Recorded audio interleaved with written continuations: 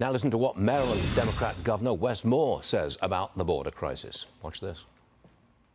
When people think about the border crisis and they think that this is only impacting a handful of states, you know, Harford County in our state, where this brutal murder happened, is 1,800 miles away from the border. And so when people think this is only impacting a few states, this is impacting every single one of us. This inaction that we continue to see to get any form of sensible immigration policy done is impacting all of us, because all of us in local jurisdictions deal with the consequences of this. ICE Director Ronald Vitiello joins me now. Sir, is ICE still constrained in sanctuary cities and states?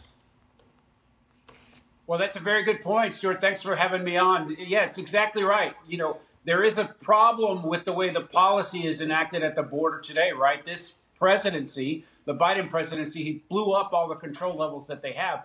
But you do have states like Maryland, Massachusetts, California that refuse to cooperate with the men and women of the front line at DHS, and they don't want to cooperate with ICE. When people like these criminals get taken into custody, they should be turned over to federal authorities so they can be removed from the United States. And but Ronald, yeah, if it's so obvious, why doesn't this change? If it's so obvious, why doesn't it change? Why do we still have sanctuary cities and states? Yeah, well, the last administration took it on. They were not successful in the courts.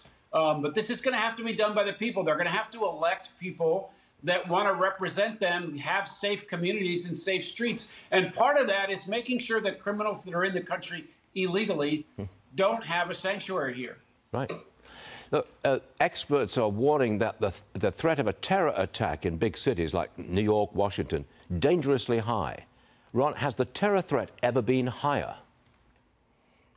I don't believe it has. Like, we were unaware before 9/11, but since 9/11, the government, the people, everybody realizes we had to do different things about who came and left into the country. A lot of those things have been shored up. But right now, for the last 3+ years under the Biden administration, we've had a border that's out of control. And it's not just people coming for a better life. It's not just people coming from a certain region in the hemisphere. These people are coming from all over the world.